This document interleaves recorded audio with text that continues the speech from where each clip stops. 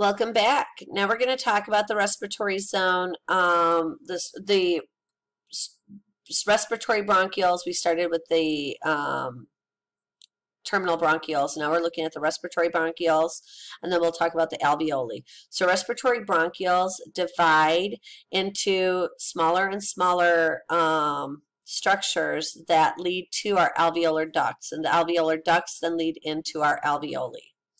So alveoli are tiny little like sacs where gas exchange occurs. Why does this do this every time? Hello, there we go. All right, so the respiratory, the epithelium of the respiratory bronchioles is simple cuboidal epithelium.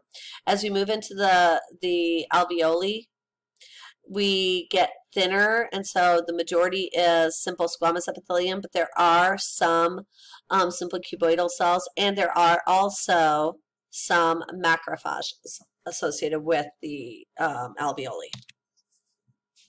So each lung contains about 300 to 400 million alveoli, and so each alveoli is then in what we call a group of sacs, which are openings. And so there are pores that allow materials to move in and out. And then the alveoli are surrounded externally by pulmonary capillaries. So what are the three major types of cells that are associated with our alveoli? We have type 1 and type 2 alveolar cells, and then we have macrophages.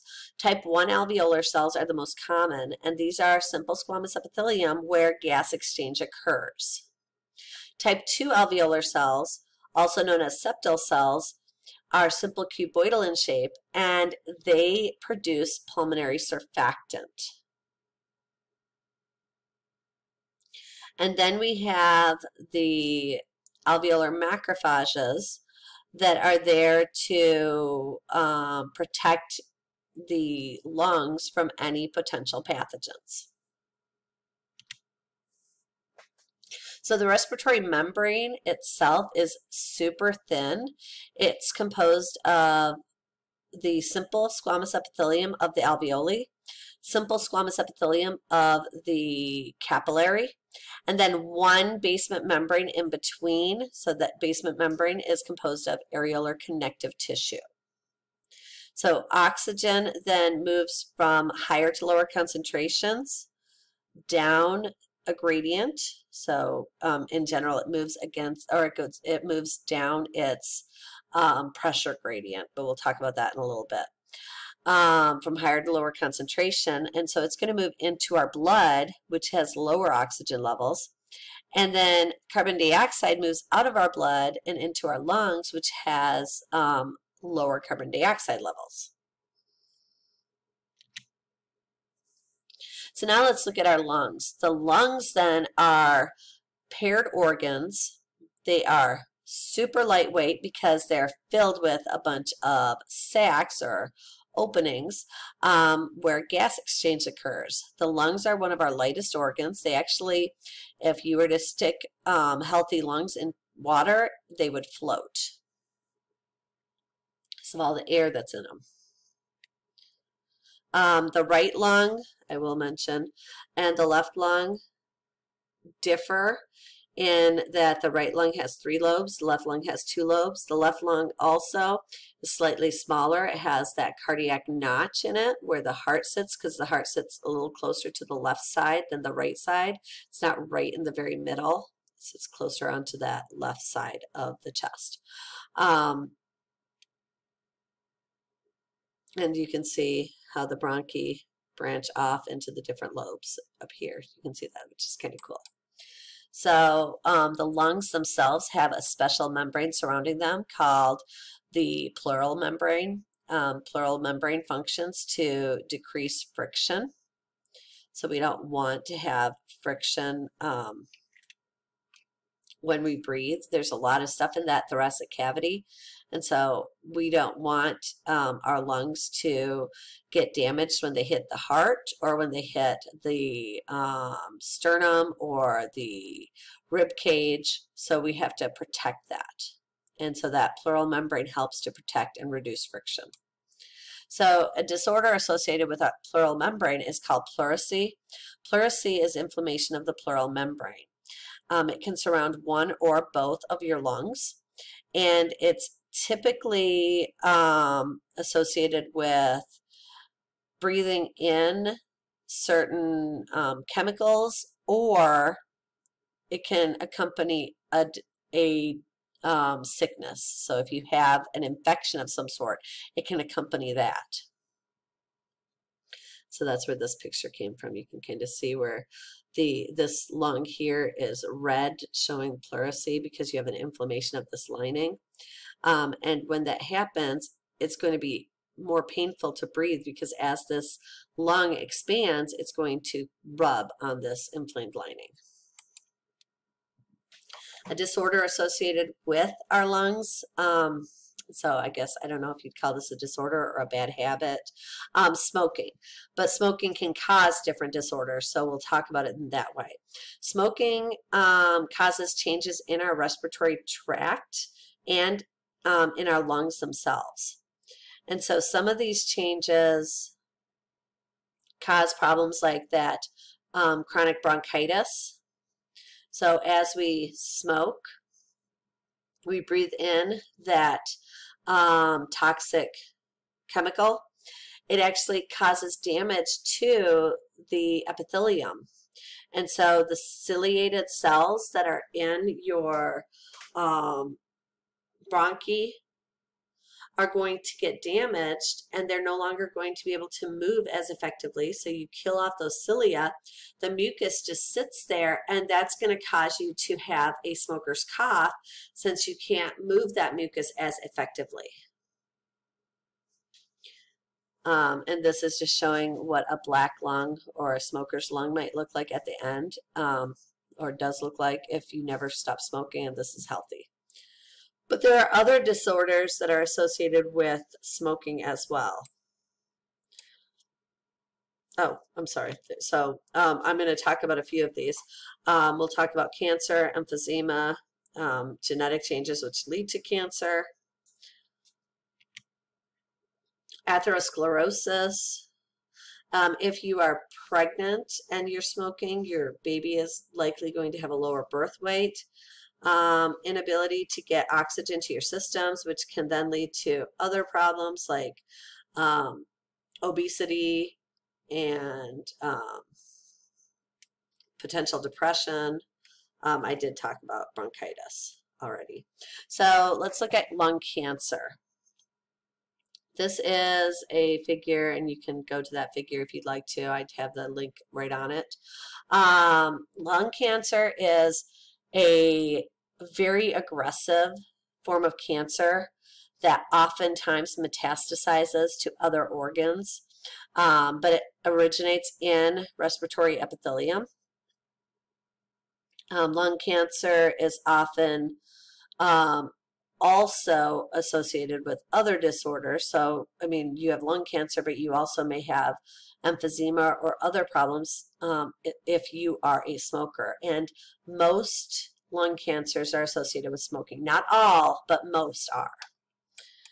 In fact, here you can see the different types of lung cancers. So there is adenocarcinoma, squamous cell carcinoma, small cell carcinoma, and non-small cell carcinoma, which is another word for large cell carcinoma. And then you have, other forms.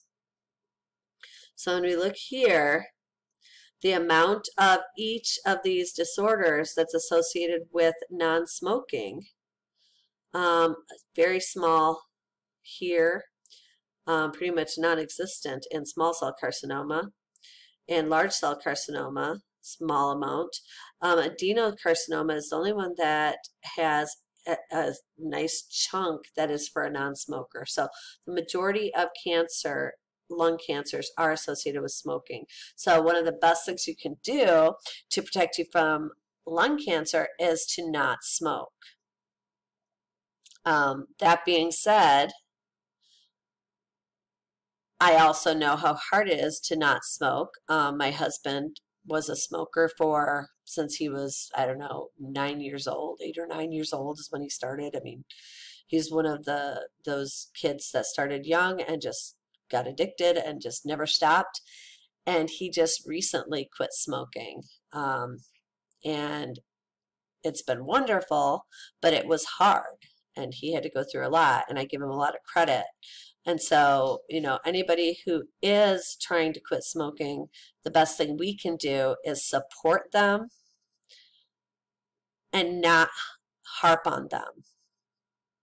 So I show you this, I tell you how important it is, but I'm never going to yell at you for smoking because that's not my job.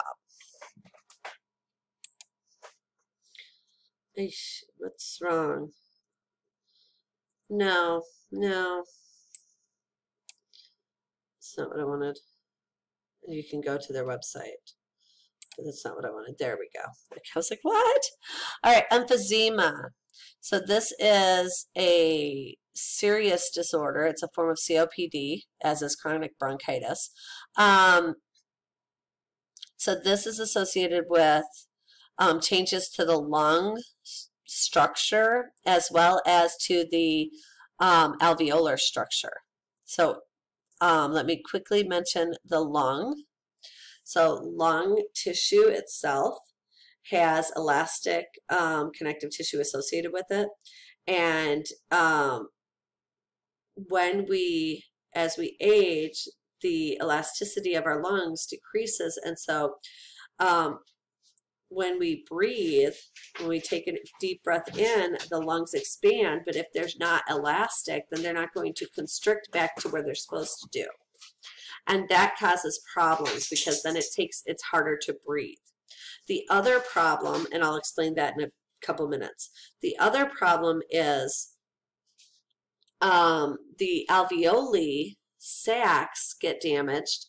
And so here's a healthy alveolar sac. So we have 1, 2, 3, 4, 5, 6, 7, 8, 9, 10, 11, 12, 13, I don't know. There's a lot of little pouches here within that big sac, right? Here we have 1, 2, 3 pouches. And so you're increasing the size of the pouch, but that decreases the surface area. So anytime you, the reason multicellular organisms exist is because we became multicellular so that we could get larger. So or I should say the reason large organisms exist is because we became multicellular. One single cell has too little surface area for acceptable nutrient exchange. And that's what's happening here is we have too little nutrient exchange available. So you can't get as much air or oxygen to your blood. And so both of these are what cause the symptoms of emphysema. So they can't get good gas exchange and they can't expire the carbon dioxide effectively. And in many cases, emphysema is also caused by smoking. But that doesn't mean emphysema is only caused by smoking. So you can be a non-smoker and you can still have emphysema. So I'm going to stop here and we'll get into pulmonary ventilation in our next video. All right, bye.